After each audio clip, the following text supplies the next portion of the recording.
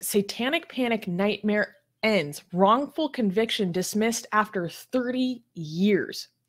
And a triumphant end to a 3-decade-long nightmare rooted in the infamous Satanic Panic. Melvin Quinney, a San Antonio man wrongfully accused and imprisoned for allegedly, let me be clear, leading a satanic cult and committing sexual abuse, has finally been exonerated. Quinney's ordeal began amidst a contentious divorce in 1990, when his wife accused him of heinous crimes tied to satanic rituals. His children, then influenced by their mother, therapists, and law enforcement, developed false memories of abuse and occult practices. Quinney was sentenced to 20 years in prison and served 8 before his release. His conviction carried heavy burdens, including a mandatory sex offender registry and estrangement from his children. With the unwavering support of the Innocence Project of Texas and his youngest son, Matthew, Quinney managed to reopen his case, leading to his full exoneration after his oldest son, John, recanted his previous testimonies. Quinney can now finally look forward to a future free from the terrors of the past with the hope of reconnecting with his family. So this is wild. Let me give more background.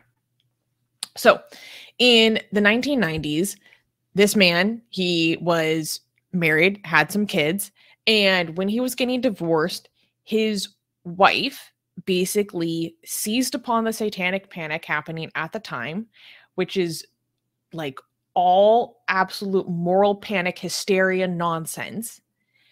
And even the most famous cases of the Satanic Panic that happened, like those people have been exonerated.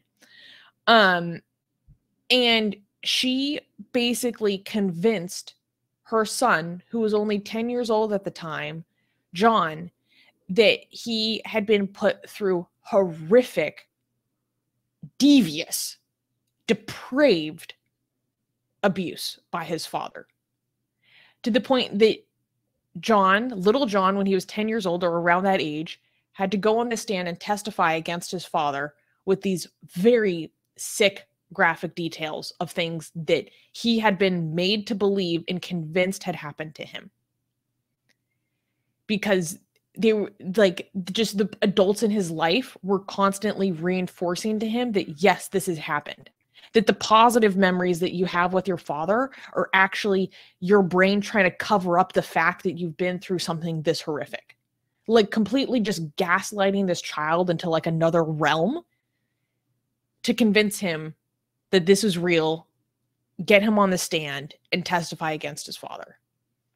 And this really happened. And his dad was sentenced to 20 years. And he had to serve 8 years on this.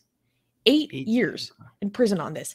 As someone who was accused of crimes that are this horrific. Now, if you live in America, I do not have to tell you about how serious that is when you're in our prison system.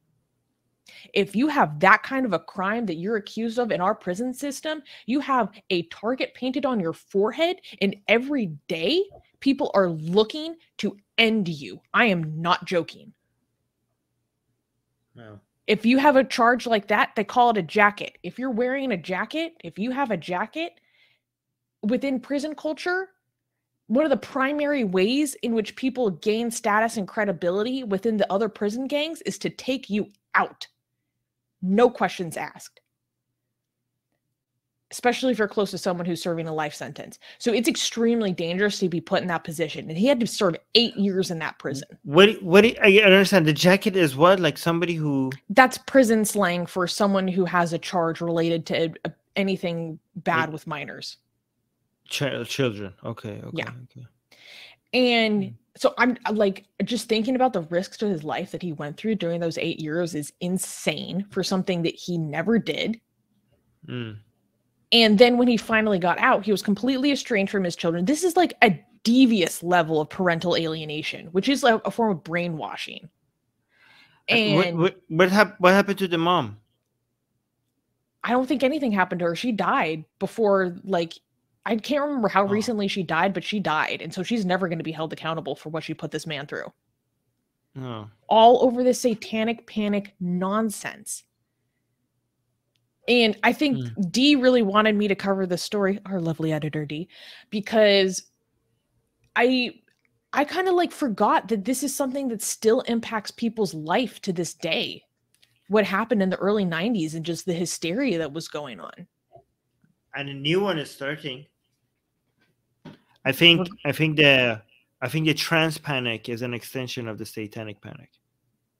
I mean, some people who are against it literally tie the two directly together. They do think it's literally satanic. Yeah. And all the book banning. Yeah, the LGBT moral Yes. panic. Yeah. That's been going on for a while. It kind of started with the anti-critical race theory thing, and then it just kind of evolved into like what it is now.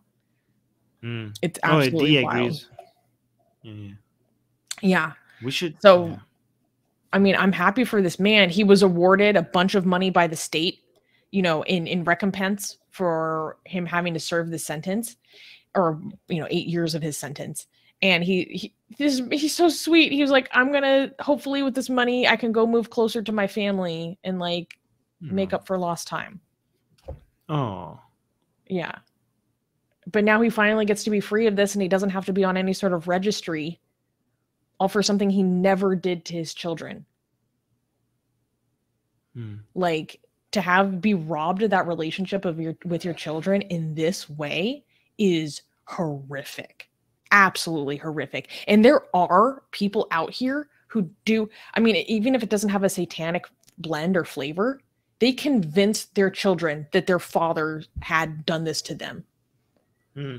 To be able to alienate their children. It's sick. It is absolutely sick.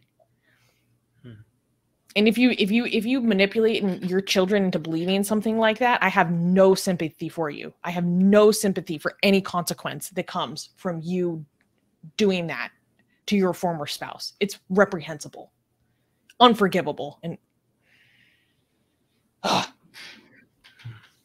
right now we're looking for video editors. Video editors would be working with me.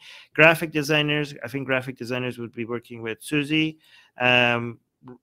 Grant research and writing assistant, they would be working with Susie. Team coordinator or volunteer application managers, they would be working with me.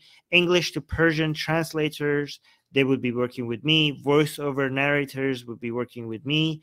High profile guest finder and coordinator, they would be working with me, that position.